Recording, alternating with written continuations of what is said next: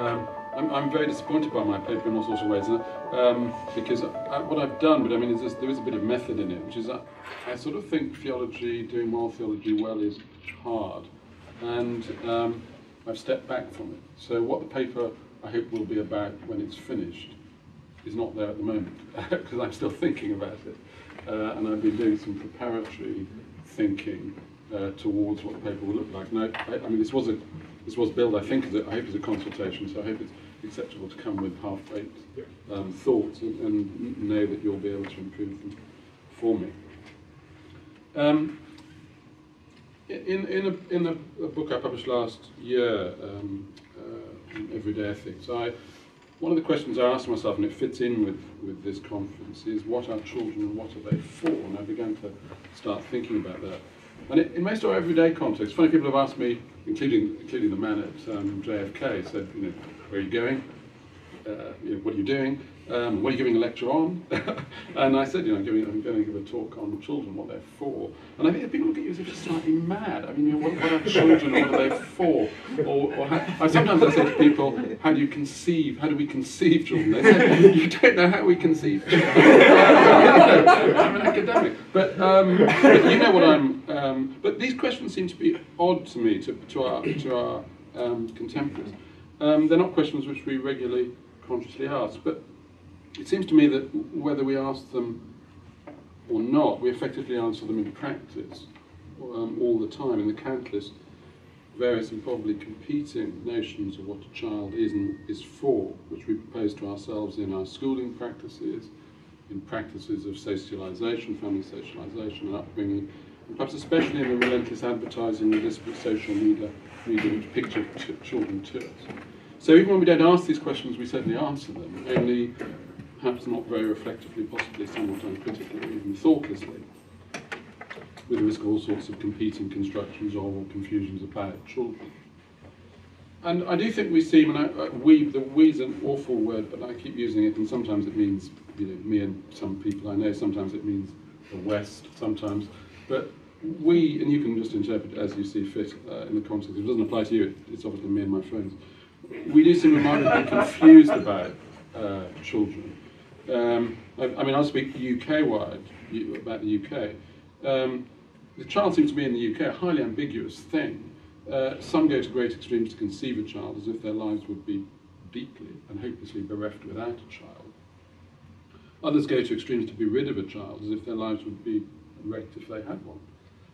Or to mention something else, children serve, culturally speaking, as icons of innocence and wonder, and yet at the same time, in the UK, it seems to me that children, and I mean girls actually, are sexualised to an astonishing degree, ever younger, with clothes and makeup borrowed from an adult and far from innocent world. And there again, whereas children are now closeted and cared for and removed from the world of work, which is in a way which would astonish people in most cultures, and most people even in Western culture 125 years ago, we've got an education system, again, this is a UK reference, I don't know whether it applies in the UK, in the US, which seems ever more geared to serving as a production line for the specific demands of the economy, now utilitarian demands of our economy. So there's not much time for innocence and wonder, which is what we hold children up as, innocent and wondrous, in primary school, first grade or whatever, when there are exams to pass and key stage milestones to attain, even when you're about 4.5. My daughter just started nursery school, and they started discussing the syllabus with me, and she's 20 months for you know, what we'd hope her to learn. And I thought she was going to be happy anyway, but she is happy with that. So I very much welcome the focus of this consultation, inviting us to think about birthing, which I think is a key site in our framing of children. One of the ways in which we frame children is through birth and how we think about birth. And indeed, I of course welcome the encouragement to think from a Christian perspective. Well, as I say, I've sort of stepped back, and I hope I'll be able to speak more clearly about that with your help and my thought more. So I've made a modest start in one direction in the paper by thinking about the notion of a child as a gift, and it's a bit like a painter. I've blocked out some main features, and the picture's not finished, and when it is finished it might not be quite the same, but here are the 4 blocks, the 4 themes in the paper, which I hope you've already identified, since they are broad block pictures. My first claim is that the typical modern child is not received as a gift, but is rather, in a way which James's paper also suggests, and develops more carefully, is more likely conceived under the dominating logic of production and the related logic of consumption. So the child is not, I enjoyed the child as a gift, said the first, and then said the Christian tradition says the child is a gift, but it does seem to claim the child is a gift. I mean, it may be true as a Christian claim, but it's not straightforwardly a descriptive claim about how children are received in our contemporary Western culture. Now, having said that, I immediately want to sort of backtrack and present a difficulty, which is just that an ethnography of the everyday regarding birth is just not available, I think. I mean, if someone thinks it is available and they can tell me where it is, I'd like to know where it is. But to borrow a point that Professor Beattie makes very tellingly, the stories of children's birth are told, first of all, and properly first of all, and typically by women who do the birthing. And I suspect that a fine-grained ethnography of the kind that we seem to lack for everyday birthing in our everyday world would chart all sorts of ways in which mothers resist the dominating logics, which I've mentioned in my paper and James mentioned in his, in fashioning. So I suspect mothers actually resist these dominating logics in all sorts of ways, fashioning counter-narratives to conceive the birth of their children. So in the book I mentioned, little book I published last year, I've drawn attention to one instance of resistance to the dominant stories in Classen's study of home birthing amongst women who are very consciously taking a stand against the meaning of children as posed by hospital birth, and that's a book called Blessed Events, Religion and Home Birth in America. But I also mentioned the fact of a wider resistance, witnessed resistance to these dominating logics in an important book by social anthropologist colleague Cheryl Mattingley, a very important book, I think, called Moral Laboratories, Family Peril and the Struggle for a Good Life, which has only just come out, or last year. You may know it most well. And in this book, Mattingley tells some extremely powerful stories, many of them involving implicit narratives regarding the meaning of children which counter the technocratic consumerist logic that I've mentioned as a dominating logic. But what is striking, given my next claim I'm going to come to in a moment, is it is very striking that these narratives that she tells arise in context of relative hardship, where the dominant narratives of production and consumption simply fail, because the child or the demands of raising a child just don't accord with those conceptions.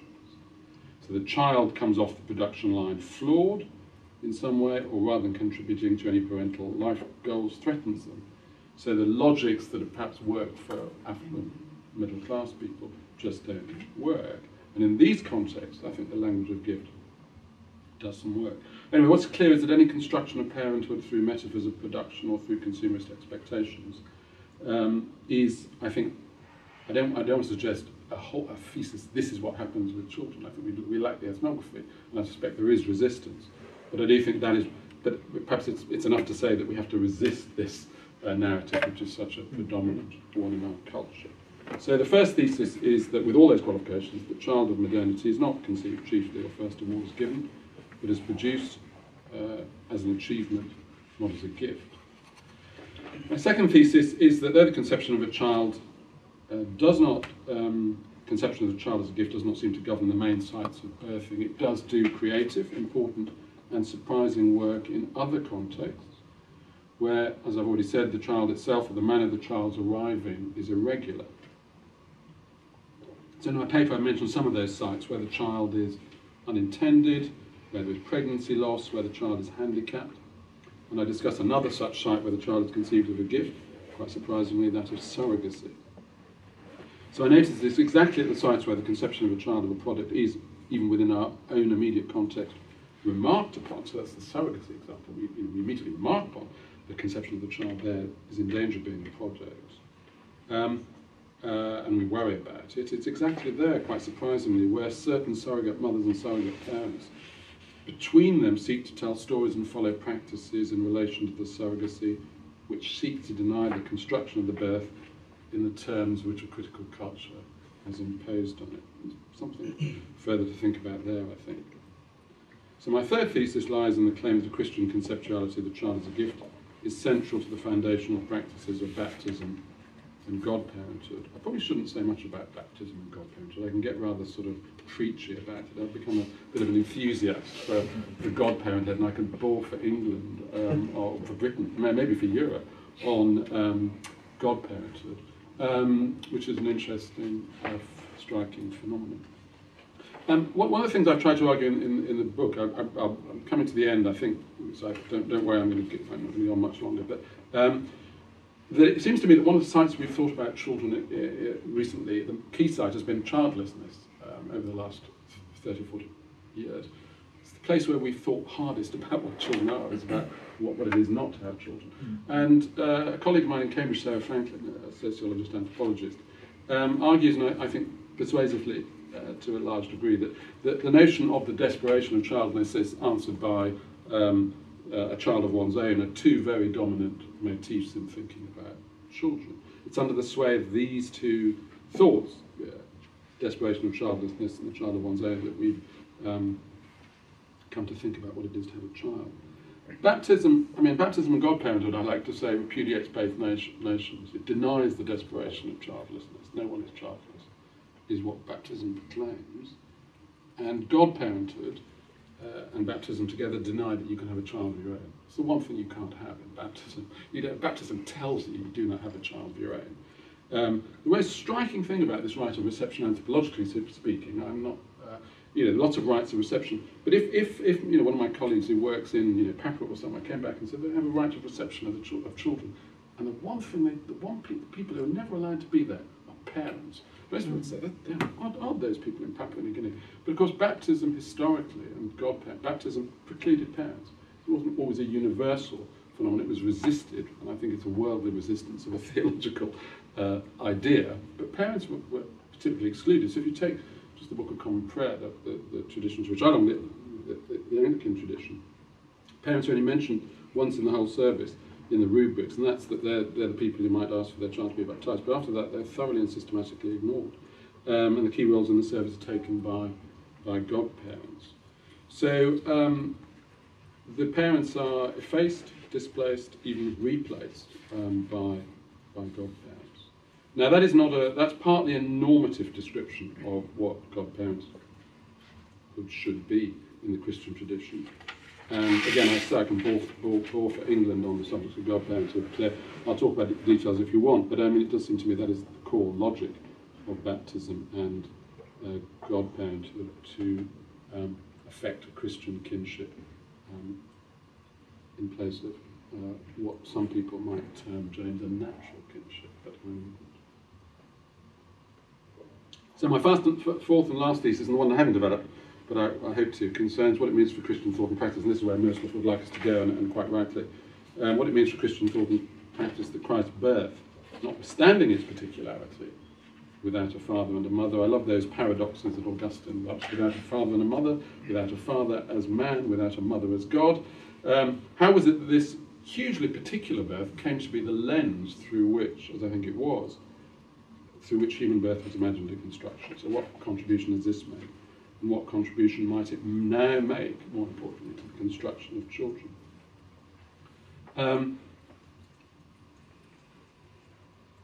So this afternoon, I just mentioned my first thesis that our contemporary children are not manifestly received as a gift, but framed as products of consumer goods. And I immediately felt bound to qualify and say, I think women typically in British culture, UK culture, do resist those dominating logics, and I suspect if they resist in the West those dominating logics, they largely do so because they are inheritors of a Christian way of thinking about birth. So the notion of a child as a gift, which could trip off the tongue, but I don't think it does much work in everyday conversation in the UK, I suspect these are the relics, fragments of a Christian framing of children in the life of conception of Christ, the birth of Christ. Now, I didn't in the paper establish, and I'm not going to try and do it here, I haven't established that Christ's birth did indeed function as a master narrative for other birthing stories, but I would argue, if I had time, that it does.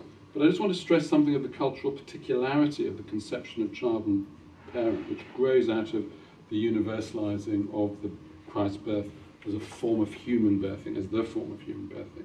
Most striking in this conception, I think, is just a reversal of what might well be the normal ordering of child and parent, since in the stories of Christ, in which the stories of other children came to be conceived, it's the parents who serve the child. It's very noticeable in most cultures, most of the time.